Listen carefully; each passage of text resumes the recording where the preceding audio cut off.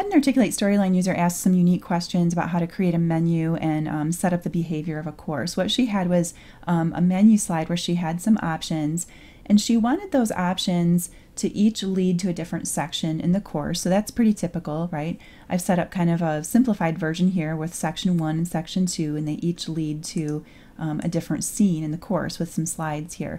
In her case, though, she wanted each of these menu options to look different when the learner came back to the menu if all of the associated content connected to each of those options had been completed. Okay, so that was one requirement. The other requirement was if the learner came back to the menu slide and all of the sections had been completed, she wanted to redirect them immediately to a wrap-up slide, which is what I've got over here.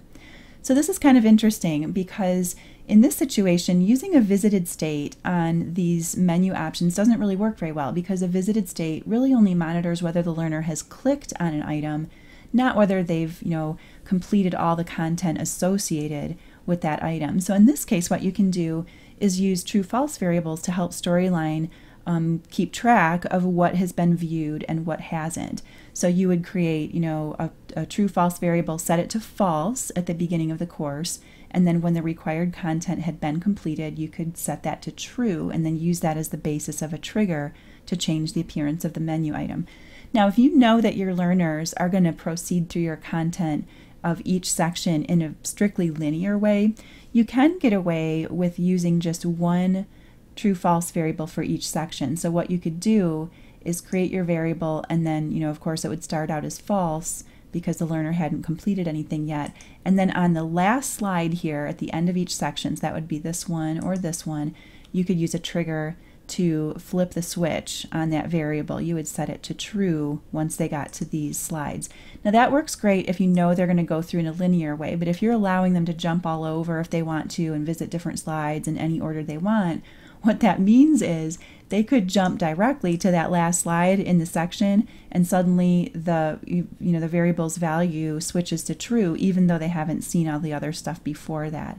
So if you want to get super rigid about what they view, what you could do is create a true-false variable for each slide, and that's what I did here. So if we open up our variables, I've only got 4 content slides in this example, so I've got one variable for the first section or the first slide in section 1, another for the second slide in section 1, and then a variable for the first slide in section 2, and another for the second slide in section 2. So real simple, they're all true-false variables with initial value of false.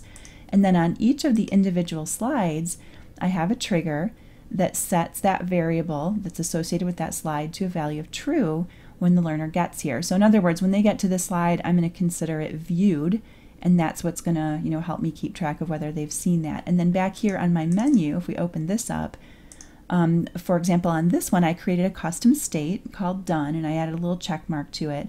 I didn't use the built-in visited state because I didn't want this to look visited, when the learner clicked. I wanted it to look different only when they'd completed everything. So I created my own state here.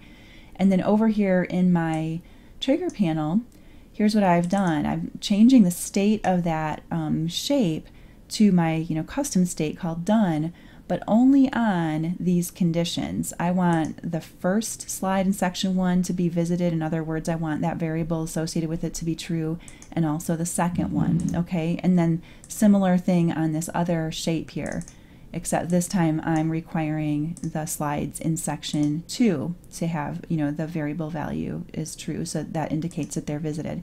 Now the other thing is, if they come back to this menu and they've, visited everything or completed everything, then I want to redirect them, right? So that's what this trigger is for right here. We want to jump to that wrap-up slide when the timeline starts, but only if both of these rectangles are in the state of done. So if they're in the done state, we know they've viewed everything. So let's go ahead and preview this real quick. So here's our menu, and I've got these little notes down here to myself just so that I can keep track of what is done and what isn't. So I'll go to section 1. Here's the first slide. You can see down here that my variable is now true. We'll proceed. Here's my second slide. That variable is now true. We'll go back to the menu, and that's showing our done state. Now we'll go to 2. There's a second slide in 2, back to our menu, and it appears briefly, and then we would jump directly to the wrap-up slide, so it's behaving just like we would want it to.